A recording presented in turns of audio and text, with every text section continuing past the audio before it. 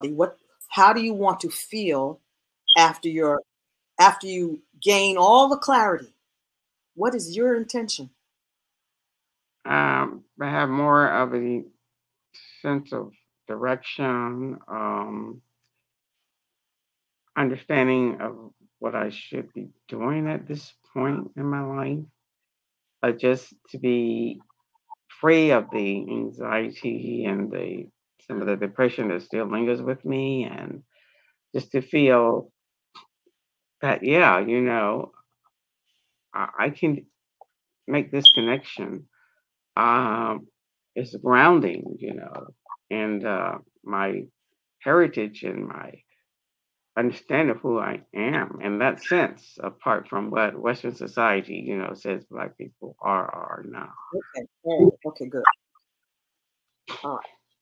So, and what we're together doing is to explore the energetics of what it is you're speaking.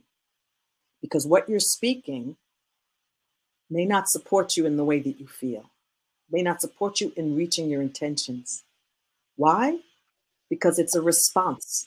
It's a response to white supremacy. A lot of it.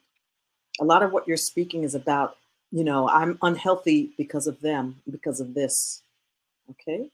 And so what you have intrinsically, innately inside, what's in the core of you that you're going to get firmer about as we go along. And you'll hear me say, inshallah, which means by the grace of God, by the will of God.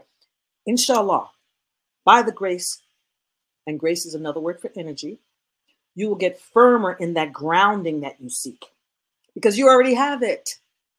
And it's about